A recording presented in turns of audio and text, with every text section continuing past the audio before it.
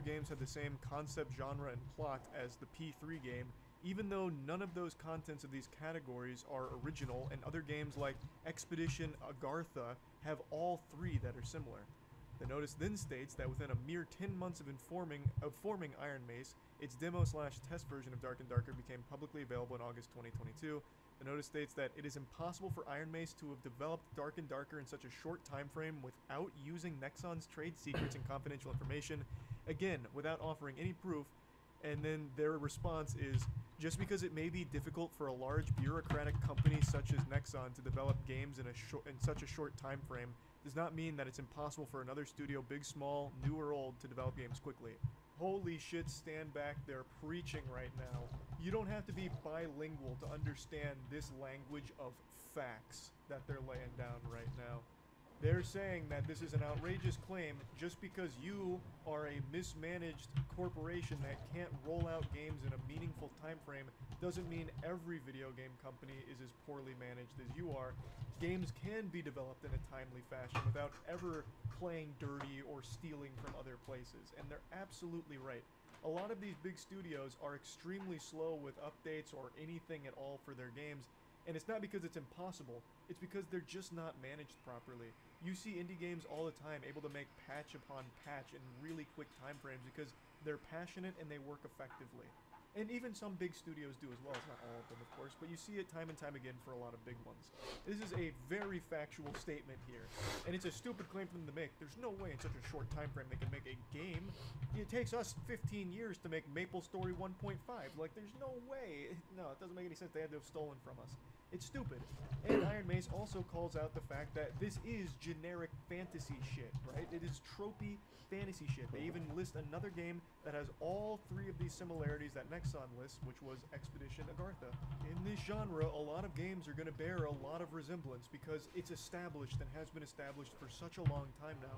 So it's not uncommon or unusual for a lot of these games to have very similar things in them. They even expand on this a bit by saying that they have evidence they'll be releasing soon that shows exactly how they built the game so quickly and efficiently. And I imagine this is going to be like alpha footage of the game during its development. And interestingly enough, I have actually heard a couple streamers that were talking about this mention that they've seen Dark and Darker when it was still in the alpha.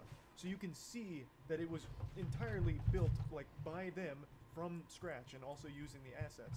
So it should be a very easy thing for them to prove, and I imagine that's going to be yet again another easy layup for them. This statement then goes further, hammering the point home about the file similarity that Nexon's hung up on, explaining that once again they are Unreal assets for the most part, or general fantasy concepts that of course are going to share similar names in the files because they're similar concepts. Nexon then makes the claim that even if they are purchased from the Unreal marketplace, it doesn't explain why the character, assets, and all of that are identical to P3. So then they had to explain to them that it's general fantasy shit, so of course it's going to look similar. They're both playing in the same fantasy realm, so the character is obviously going to look similar. And then they touch on why, like, the concept art looks similar to P3. And I can't even believe this needs to be said, but it did need to, and Iron Mace makes the statement that the character concept artwork for both games were created by the same individual, explaining the similarities in style. Obviously, they have the same artist here that worked on both games, and he's no longer at Nexon. He is now with Iron Mace. It's not like he's going to drastically change his artistic style, so clearly some of the concept art and art pieces are going to bear resemblance. It's the same fucking person who did art. So clearly that explains that. It's not that he stole art from Nexon. It's just the same goddamn guy doing the art, and he has an individual style. I love this next part. The notice then states the level and extent of the two games' key concept, genre, and storyline make it clear that Iron Mace must have used Nexon's trade secrets to create Dark and Darker.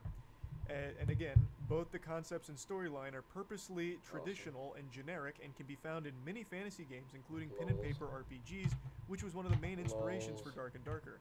The premise of adventurers delving into dungeons full of monsters and treasures in their quest to seek riches is so generic and common that it can be broadly applied to numerous other fantasy games. Just for fun, we asked ChatGPT to come up with a description for a generic PvP dungeon crawling game that created an eerily similar game description below. So, and then here's that fuck, description bro? that GPT came up with. What the actual The point of fuck? this was to showcase just how generic all of the